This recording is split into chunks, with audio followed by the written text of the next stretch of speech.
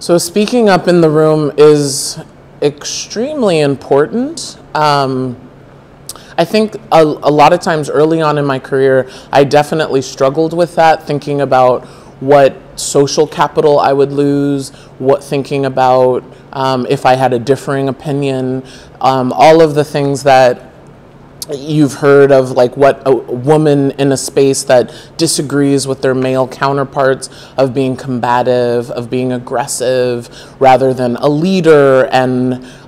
strong-willed,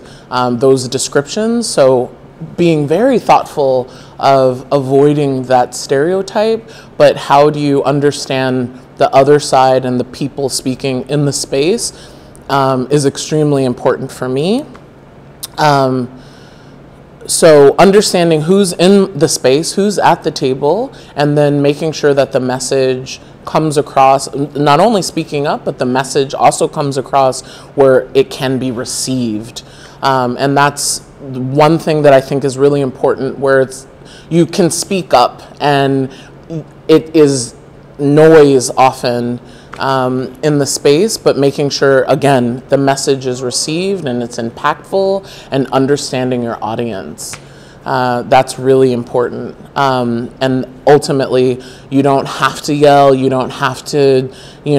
have like a big moment every time that you're in a room, but ultimately being able to have your voice heard, being able to